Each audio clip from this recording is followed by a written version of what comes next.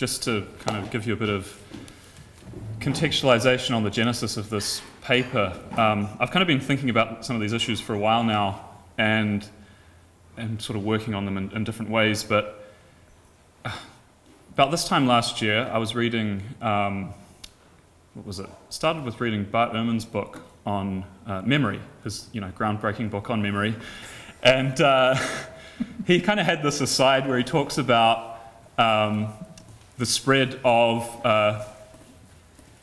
the gospel in earliest Christianity through kind of spread of oral tradition. But he has this sort of aside where he gives this hypothetical scenario of a Christian or a convert who then suddenly goes on a business trip and converses with business associates who then also convert to Christianity. And I just thought, okay, this is a really interesting and weird way of framing the development of Christian origins. About the same time, at my previous institution, the University of Auckland, this email from a PI came out suggesting that we all apply for this money on research into entrepreneurialism. And unfortunately, I'm not there anymore, so I couldn't follow through with actually applying for this. But I was thinking, okay, yeah, this is great, because I can apply for this money on research into entrepreneurialism, look at it in the Bible, and then kind of tear it apart. So that was my goal. But it's been a kind of slow process of getting to this point. And I think this paper as well is sort of a bridge between what I'm currently working on and what I want to work on next. So the language of entrepreneurialism is rife today through more or less all genres of discourse, popular, political, or academic. And one way the ideology of neoliberalism, that is the normative rationality of contemporary global capitalism that orders people to live by the generalized principle of competition in basically all areas of social life. One of the ways this has become entrenched is what David Harvey calls a hegemonic mode of discourse, or what my current favorite view of Philip Murawski describes as a set of epistemic commitments over the past 40 years or so, is through a constant practice of dehistoricizing, universalizing, and internalizing some of its key ideas. And one of the key ideas or assumptions is that the world consists largely of individual entrepreneurial agents seeking to maximize their own human capital. So in this paper I'm going to demonstrate how New Testament scholarship itself can be complicit in this process of dehistoricizing and universalizing some of the kind of key assumptions or core assumptions of neoliberal ideology or perhaps epistemology, specifically by fishing for entrepreneurs in the ancient economy.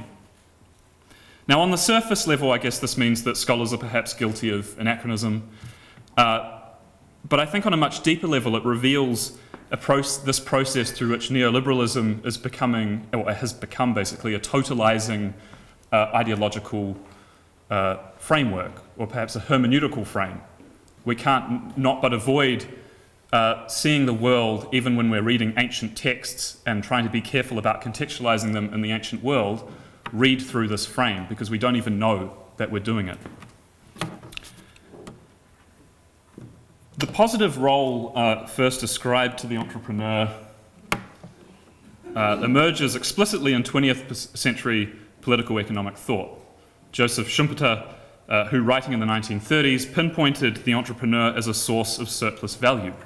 And this becomes a way of explaining spontaneous and discontinuous changes in the economy without having to refer to extra economic factors like wars, religion, or politics.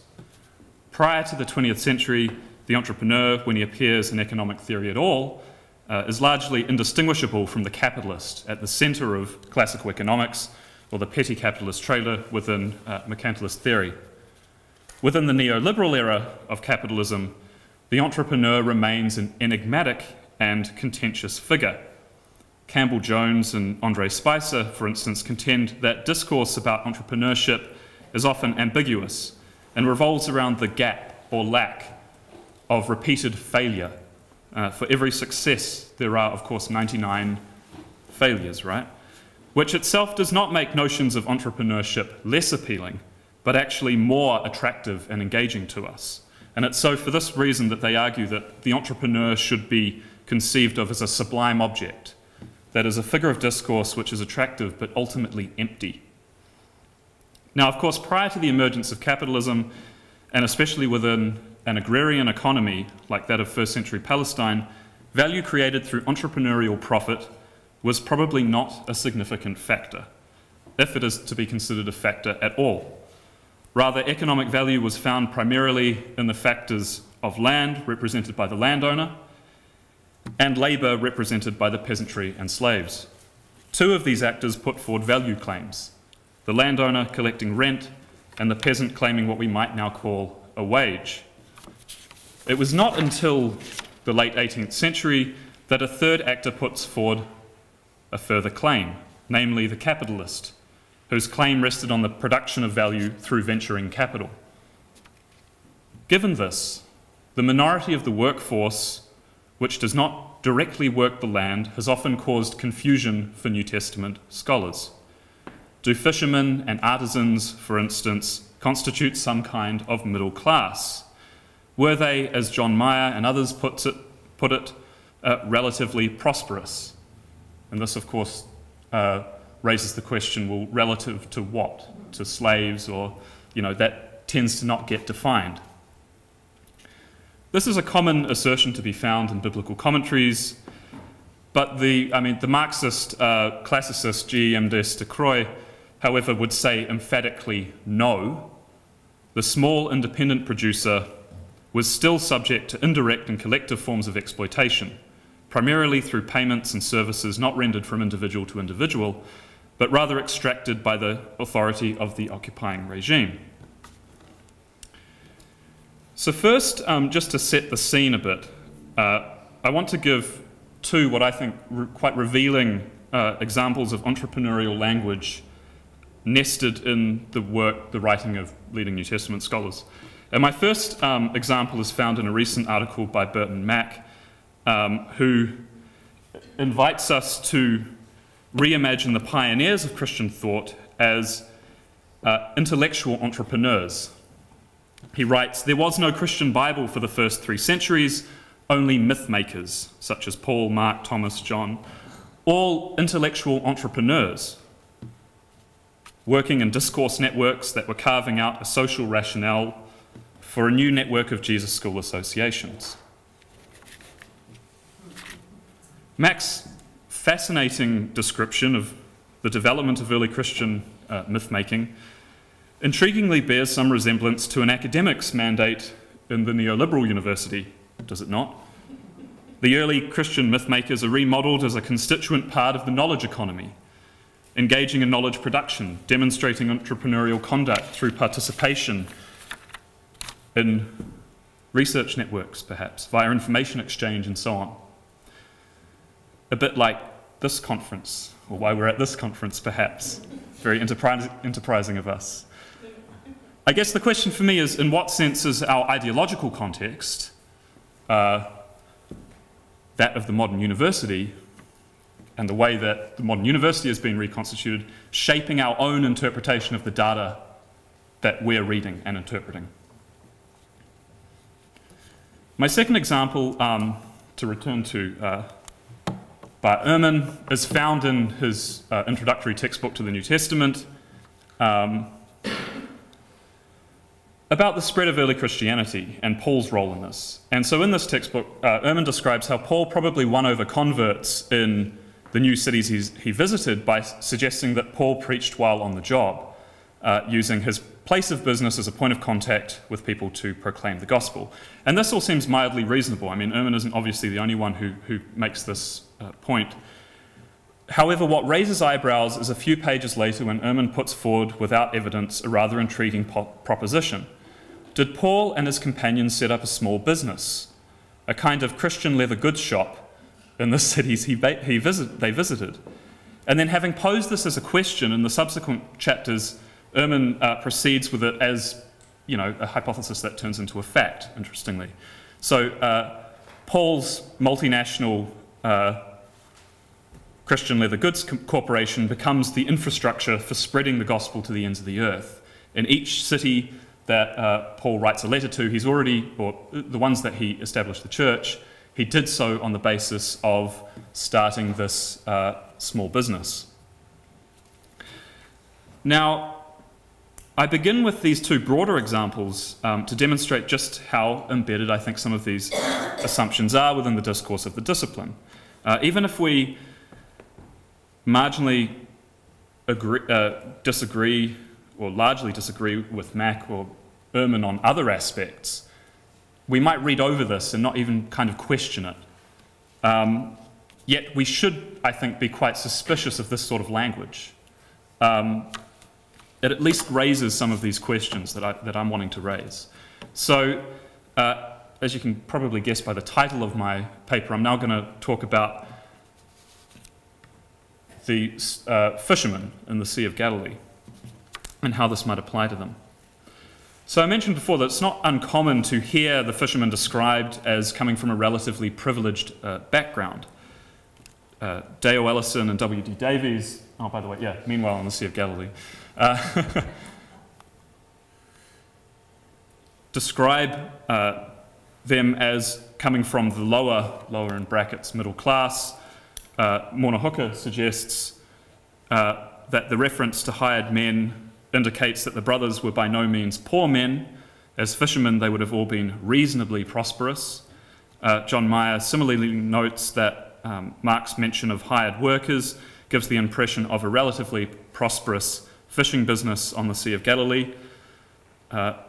Luke instead presents James and John not as workers for their father, but rather as, quote, business partners with Simon Peter.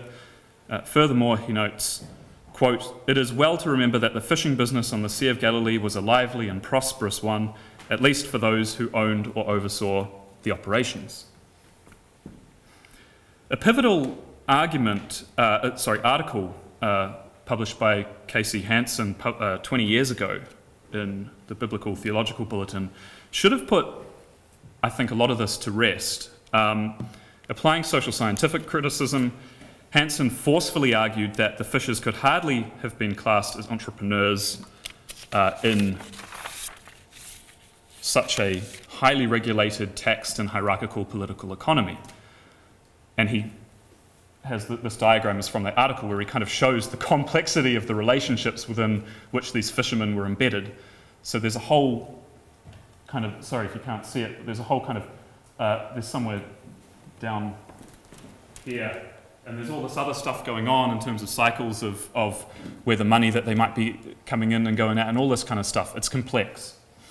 So while the boat owners or fishermen may or may not have been involved in fish processing, this would not have necessarily made them wealthy, and certainly not middle class, as some authors have contended, since the whole conceptualization of a middle class is anachronistic relative to Roman Palestine. The surplus went to, as Hansen puts it, the brokers and the ruling elite. Now, a very recent article from this year, in fact, and this is what sparked me to write on this particular topic, because there's been 2 articles that have come out this year in New Testament journals on fishing, and one of them was by Raimo Hakola in Novum Testamentum, asks us to re-examine the portrait of the Galilean fishing economy in light of fresh archaeological findings in Magdala, along with recent classical scholarship on ancient fishing technologies and fish production. In opposition to Hansen, so he does engage with Hansen, Hakola contends the expansion of Galilean fish production and trade gave an economic boost to the local economy, and that local collectors of fishermen were able to benefit from this development. So basically we have a kind of trickle-down explanation to for their so-called relative prosperity. And Hakola puts forward a number of pieces of evidence to support this claim. First, excavations in Magdala reveal an urban character and harbour dating to the 1st century BCE, which suggests large industrial-scale fishing and trade in the region. Structures such as storage facilities and port structures bear evidence, quoting Hakola, for the scale of investments that were put into the development of the infrastructures that facilitated the Galilean fishing economy. So he doesn't actually, so he's talking about investment and so on. He doesn't actually talk about who invested in these, and my guess is that it wasn't venturing capitalists, but probably at that time the Hasmonean authorities. Second, Hakola suggests a high level of prosperity in the region, evidenced in part by the high number of coins found of minimal value, indicating that intense monetary economic activity and frequent trade exchanges took place in Magdala. Third, Hakola goes on to mention the findings in Magdala should be placed in a larger comparative context that supports the conclusion that these structures are associated with small-scale urban fish production, which often included rooms for salting and processing fish. Moreover, quote, "It is most probable that urban fish salteries were examples of small privately owned industries working independently of the state and in competition with one another." So hallelujah, we have the free market, right? The free market becomes a kind of natural state of all societies, not just the modern capitalist one.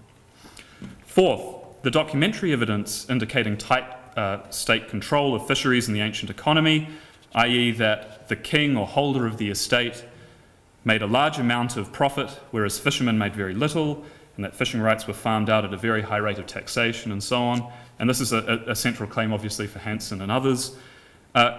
The evidence for that comes from Egypt, comes from documents in Egypt, and there is no actual evidence in Palestine. And I think what's interesting about this claim, and it may have some validity, is that Hakola himself is suggesting that we take the findings from the industrious urban Magdala and apply them to everywhere around the Sea of Galilee. So he's okay to do that, but he's not okay to take kind of information about regulatory control from another context and apply it. So that's perhaps an oversight there. So I hope it goes without saying that material remains from antiquity do not provide us with direct, unmediated facts, and archaeological discoveries, as with written texts, require careful interpretation. Irrespective of whether his assessment of some of this evidence is correct, it's not difficult to see, I think, how entrepreneurial language or assumptions are shaping some of the interpretive decisions. In fact, Hakola arguably sounds almost like the finance minister for the Herodian elite when he suggests that the expansion of the new fishing markets and flourishing local economy at Magdala, quote, very likely opened up new possibilities of at least a reasonable livelihood for ordinary fishermen working on the lake as well. He continues, it is likely that some rural fishermen families who had organised the practice of the trade collectively were able to benefit from the development of the Galilean fishing economy and gained a moderate livelihood for their profession. Now, I would suggest that we need to view the fishing trade within Magdala, Capernaum, or wherever, within the broader cycles of production and consumption within an ancient agrarian economy. This is, so this becomes inevitably a question of who has control of the means of production. Fancy Marxists speak for the instruments, both the instruments of labour like tools and infrastructure, and the subjects of labour like the raw materials and natural resources. The holders of fishing rights or contracts, in a sense here, then are akin to landlords or wealthy estate holders. So for all practical purposes can be identified along with the same basic class group. So irrespective of whether the fishing trade was prominent or even relatively prosperous enterprise, it does not follow that the fishermen themselves, even boat-owning servant-hiring fishermen, were primary or even secondary benefactors. This speaks past their subordinate relationship to the means of production. And while in some cases fishermen owned fishing boats and nets, the lake itself, as with all natural resources, was ultimately under the jurisdiction of Rome. Now, Hakola contests this point by suggesting that the concept of that fish, like hunted birds or wild animals, was regarded as the property of no one, an ancient Greek philosophical thought. So he's citing examples from kind of 6 years prior that, you know, who knows if that's actually relevant to the first century. So he goes on to suggest there's actually no evidence of officials policing seawaters in an attempt to regulate marine fisheries. However, I wonder if the evidence that Hakola suggests is absent is actually to be found in the synoptic tradition itself. The call of Levi from a tax revenue office on the shores of Galilee, right, mirrors the call of fishermen in the synoptic sources. And while interpreters have tended to explain this unity in terms of their prototypical function, i.e. they're both kind of people sacrificing their ordinary lives or whatever to follow Jesus as a sort of model for Christian discipleship, we can look at it in another way. The parallel setting of the lake's foreshore indicates that there is some kind of connection between the fishing trade and the collection of tax, which I regard as an obvious kind of example of soft compulsion. Why else is there a tax booth on the foreshore? While Levi is also part of the Jewish subject population and not a Roman official, and this is why I said soft compulsion, tax collectors encountered in the synoptics were not the holders of tax farming contracts themselves, but underlings hired by them. So we don't necessarily expect to see evidence or anything of Roman soldiers or officials patrolling the seashore for it to be under the authority of Rome, right? The individuals were generally taken from the native population, but the higher officials were usually foreigners, absentee fishing contract holders. So it's important to note that irrespective of official decrees, decades, if not centuries, of social upheaval and sometimes brutal repression would have imprinted on the native population who was really in charge of this natural resource. When the Roman warlord Cassius wanted to reassert Roman power in Palestine after an insurgency by one of the Hasmoneans, he enslaved thousands of people around the area of Magdala in 53 to 52 BCE. And Josephus probably exaggerates, but he says that it was as many as 30,000. This memory of kind of mass enslavement would hardly have faded by the time of Mary of Magdala, for example, or other people in villages along the shore, less so-called prosperous regions, by the time of the first century.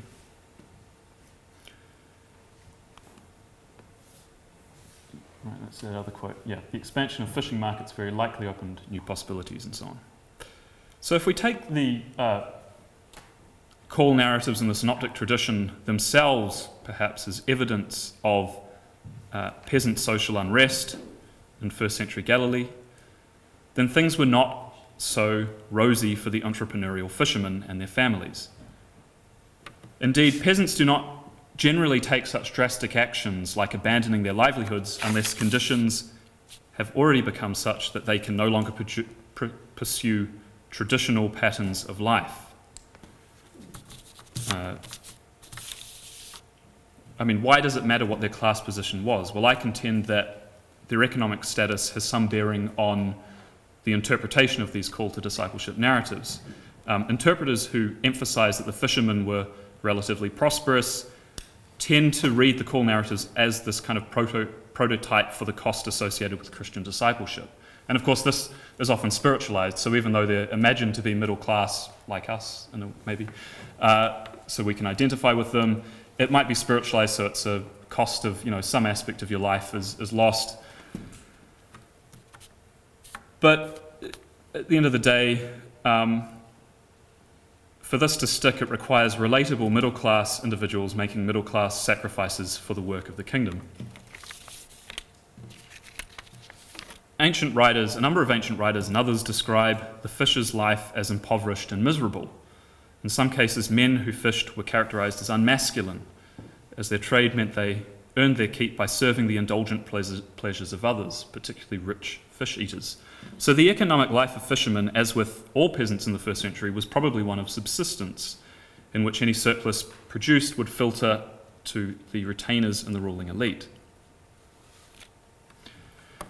To conclude, there's oftentimes, I think, little awareness of this appreciation for just how radically different an ancient agrarian economy is from a modern capitalist one.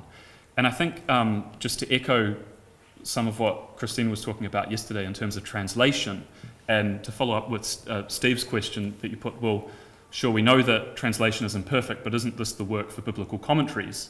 Well, I think I'm showing that even in biblical commentaries, our modern worldview, if we put it like that, is just always kind of shaping our interpretation of the data.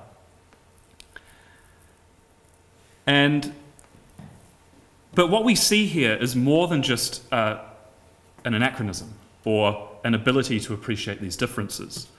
The retrojection of entrepreneurialism onto the ancient world demonstrates just how totalizing neoliberal capitalism has become as this implicit hermeneutical frame, a way of seeing and structuring the entire world in every field of human knowledge.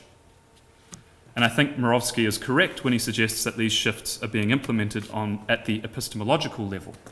And we can think about how we academics ourselves are subjected to kind of this whole neoliberal process of auditing, surveillance of our work, and so on, and we don't even kind of realize that then that is going to shape, perhaps at some level, how we view this ancient material and the rest of the world.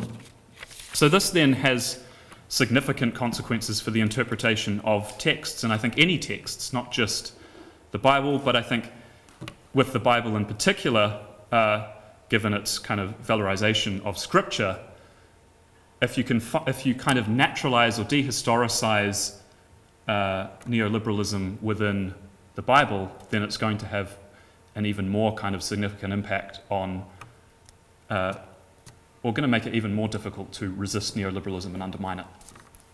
Thanks.